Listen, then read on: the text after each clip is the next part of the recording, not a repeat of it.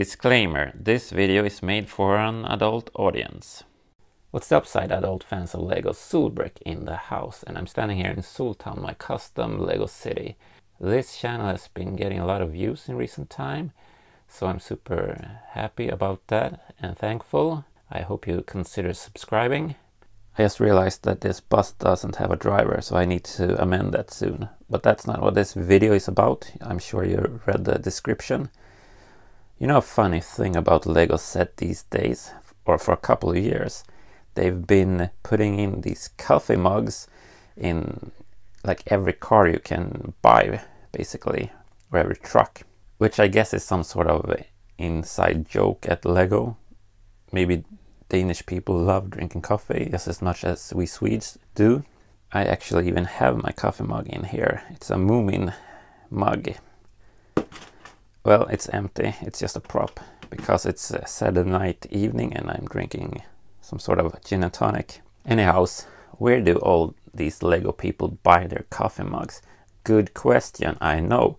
I don't think there's an official mug store from LEGO. So today we're going to build one. However, I do have a bit of a problem because I'm pretty much out of space to place a larger building. Well, I do have this space here behind, but I keep my bins over there. Me and the wife are going to IKEA next weekend to buy some bookshelves because we have a lot of books, and a lot of my vintage stuff is going to go up in that bookshelf. So that might mean that I will get some more space for my custom stuff in here in the LEGO room. We'll see. Or I'm going to try to find some sort of something at IKEA that we could have behind here as a raised level, because I want the next level to be maybe up here or something, and some stairs up here, so we get an elevated space. So it goes like a staircase basically, boom, boom, boom, and we have a lot of buildings in this corner of the room. These buildings are probably going to have to go over there by then, because the Insemination Festival is coming up pretty soon, and we have the train station, and we have the bus station, and we have the road in here to the town, and we have the airport and the harbor, but we don't have a hotel for all the guests. Basically, the only space I have available right now is this little corner, and it's a tight one. But I had so much fun building the computer store and the flower shop, so I don't think this is a problem. It's more of a fun challenge.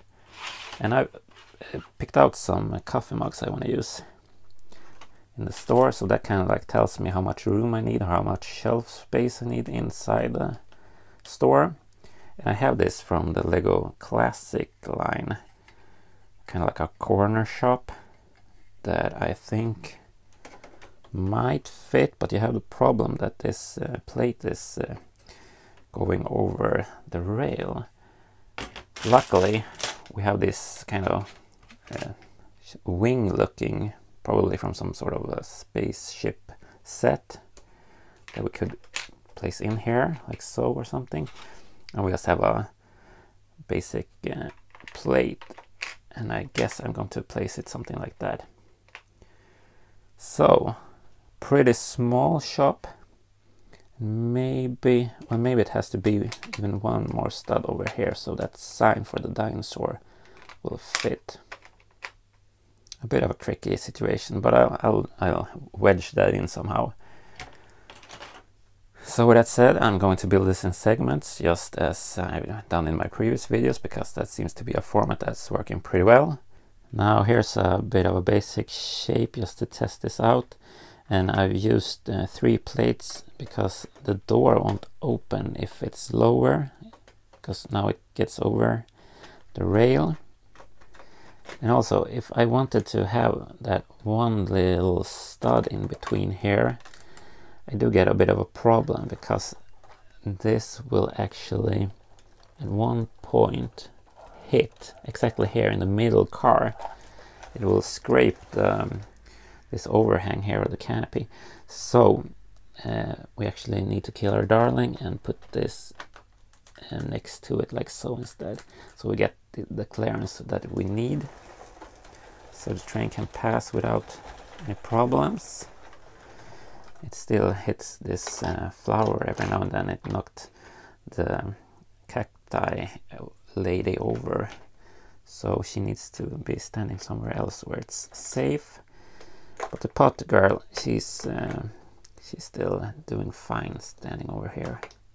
Now I've changed the plates a little bit. I've placed this one stud out, and that's just to secure it a little bit more here, so this won't come apart. Otherwise it would just be like 2 stacks of plates. And this also has another purpose that I'm going to show you later when I place this in its spot. I'm going for this angled door as I showed you before, because that's just, I mean, it's a good way to use that space. It's hard to place anything else in an angle.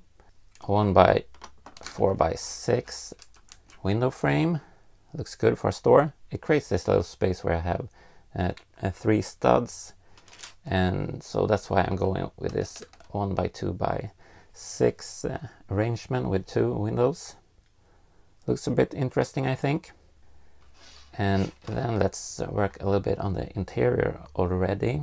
I'm going to use this upside down slopes for shelving. Place that there, and the back part will be functioning as the wall. And just add some more of those.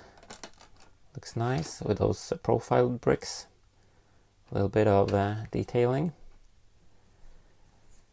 And to hold this together a little better, we're putting in the cash register over there. This is the girl who is going to be working in here.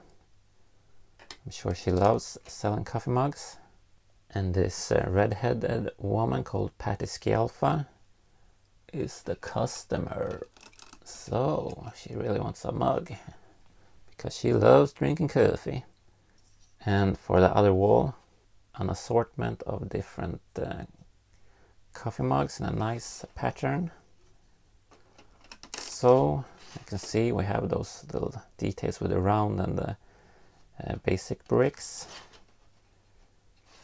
Oh yeah, speaking of mugs, we have our mug shot.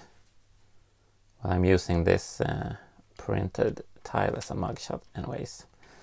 So I can also make half-baked jokes.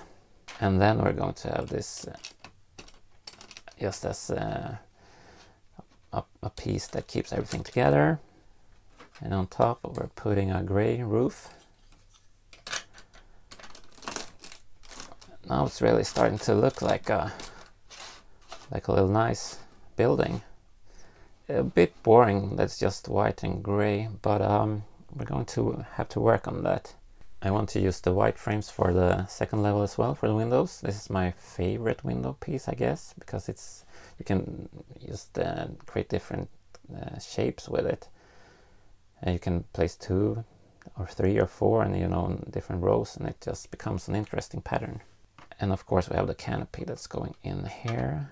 So the window. And on top of here, I think this will be like her little small apartment, the lady that's working downstairs. So she has a place where she can cry herself to sleep, just like we all do. And for that she needs a bed. Just a simple one. So a nightstand. And now you're thinking, why did I put a jumper plate on top of the nightstand? Well, so we can place her coffee mug over there. Let's place in a wall here. And of course she has a little painting of a coffee mug there and a little night lamp. And on the side just a basic wall in the same style.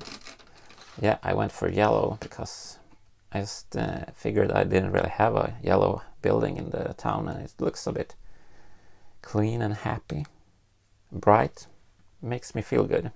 Add some color and some warmth to the town layout. And for the back side, well, as you can see, I am keeping it open for now, And I think it's time to place this in its spot so we can start working on the back wall. Here we go. And I had to modify the roof on the bus station so we could fit this in, otherwise it was just one big plate. Put it down. And as you can see here, we have a row that's 1 stud wide, and that's where we're going to place the back wall. So I created this kind of shape because I want to look a bit more interesting, just not have it gray down here and white here. So that's where this fence piece is coming in handy. It's going to be placed like so. And you can imagine that there's some sort of little basement down here. It creates a little bit more detail on the back side. Even if this is not like a space you're really going to see because it's behind the tourist center. And from that Star Wars 4 Plus set, I have this piece that looks a bit like something from a container, a shipping container. I place it over here just because I think it looks interesting.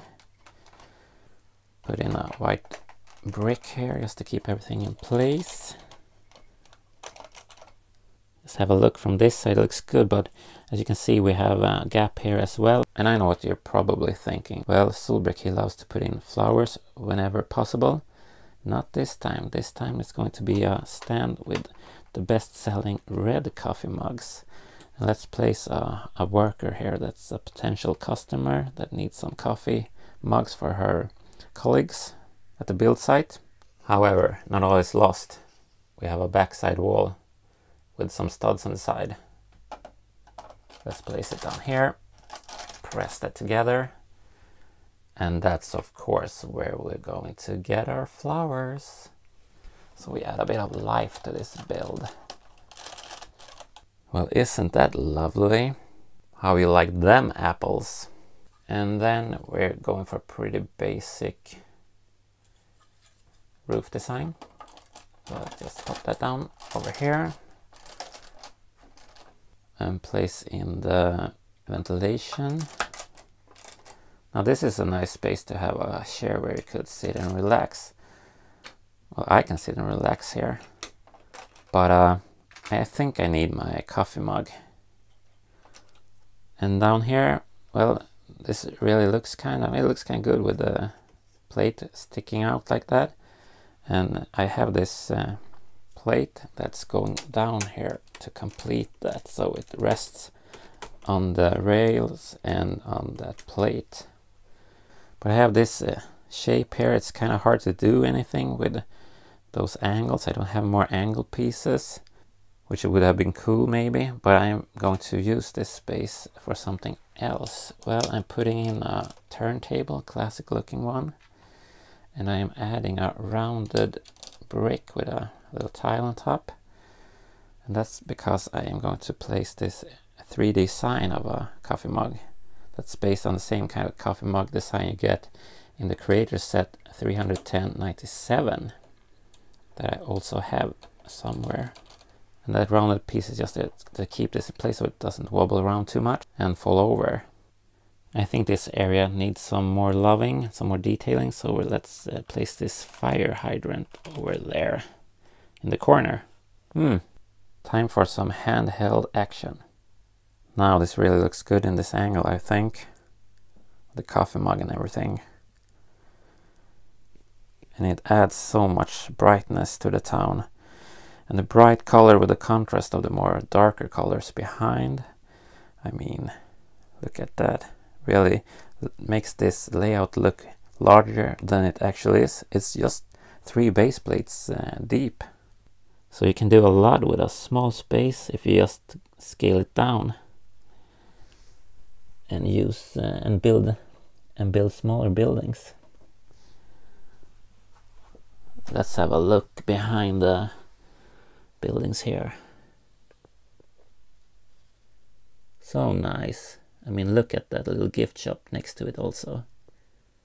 That's one cool view. And the city behind it. And with that said, you know the drill. Stay out of the nonsense and stay awesome. And please subscribe.